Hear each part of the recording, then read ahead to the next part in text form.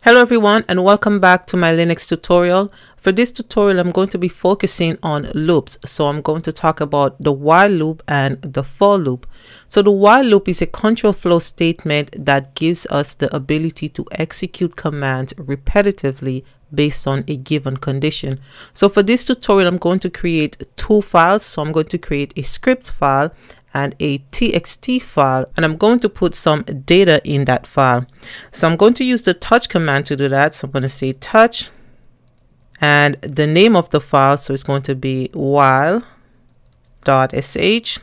and while I'm at it I'm going to give myself execution power using the chmod command. So I'm going to say chmod 755 while.sh. And I'm also going to create a text file using the touch command as well. So touch.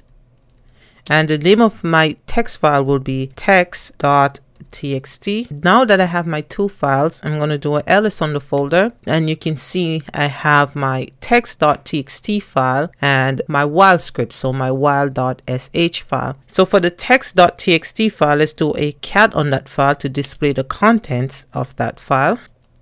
And nothing shows because there is nothing in that file. So let's put some data inside of that file. So I'm going to use the echo command and single quotes, and I'm going to say this is line 1, and I'm going to use the output operator to put data inside of the text.txt file. And I'm going to do this several times. So I'm going to say this is line 2. I'm going to run it again and say this is line 3. And I'm going to do it one more time. I'm going to say this is line 4. So now if I run a cat command again on that file, I should get this is line 1 through line 4. So let's clear the screen. And let's go inside of the VI text editor to write the script. So while.sh. So now inside of the text editor, the first thing I want to do is I'm going to hit I, and then I'm going to put my shebang. So it's going to be /usr/bin/env space bash. I'm going to create a variable called file. And I'm going to initialize file to $1. So that's the parameter that is coming in from the user. I'm going to put a space in between. And then I'm going to use the while loop. So I'm going to say while, and I need my open bracket space, and I'm going to say -e. So that's if the file exists. And I'm going to use the variable file. And then I'm going to close off the while loop. So if the file exists, I'm going to put my do statement, and I'm going to use the awk command to print the data inside of the file. So I'm going to say awk single quotes, and then I'm going to use print keyword, and I'm also going to close it off. So that means I want everything in that file to be printed, and then I'm going to use the name of the file. The name of the file, we're getting it from $1 parameter. So I'm going to say file, which is our variable that we declared up here. So I use the $sign and the name of the variable, so which is file, and then I'm going to use the break keyword, and then done. So what this script is doing is going to take the name of a file or any file that you gave it, and it's going to print the contents inside of that file. So I'm going to hit escape :WQ to save, and I'm going to hit enter. Then I'm going to run the command, so ./while.sh, and I'm going to give it the text file that we just created. So it's text.txt, and I'm going to hit enter, and then it displayed the content of the text.txt file. You can also try just create several different files, put some data into that file, try running the script with the file that you just created. You also have the for loop, and the for loop acts just like the while loop. It gives us the opportunity to execute commands repetitively as well. So let's create a script called for.sh, and we can use the touch command to do that as well. So we can see touch for.sh, and we're going to hit enter, and let's do chmod 755 for.sh, and let's do an ls on the folder, and you can see we have our script file for.sh. Let's clear the screen using the clear command.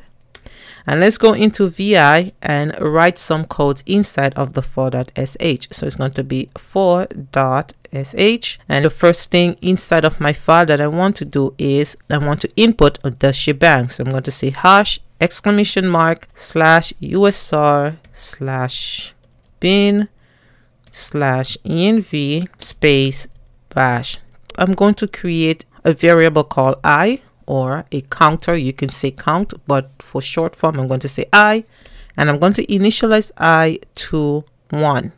So I is going to be the variable that goes through the loop, or go through which file that you gives it. I'm going to use the for statement, so I'm going to say for. So I'm going to create a variable inside of the for loop, and I'm going to say username.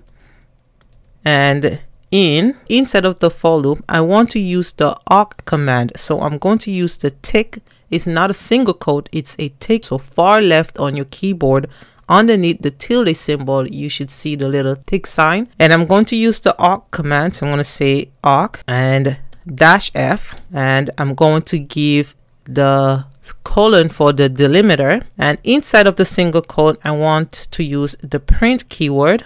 And I want to print $1, and $1 means print the first column inside of that text file, and the -f is the field delimiter. So the field delimiter we are looking for is the colon. So I'm going to end the print with the curly braces and the single quotes, and I want to get the information from the etc password file. The etc/password is a plain text file, and that file keeps record or keep track of the user on the system, or the registered users on the system. So I'm going to say /etc/passwd. So I'm going to end this line with the tick, and I'm going to declare my do statement. So I'm going to use the echo command to display the file. So I'm going to say echo, and let me see users and $. I want the I variable, so I could use double brackets. You can use the brackets, you can use the curly brackets, or you can use the double parentheses. So I'm going to use the double brackets, and then I'm going to call the variable I, or the counter, so I++, and I also want the variable inside of the for loop that we declared called username. So user name, and I'm going to end it off with my double quotes. So now I'm going to run the command. So I'm going to say // and the name of the file is for.sh, and hit enter, and get back all the users that is on the system. So I have root, bin, admin, LP, sync, shutdown. So those are stuff that is inside of my system. You may get a different result. That's all for this tutorial on loop, and I will see you in the next tutorial.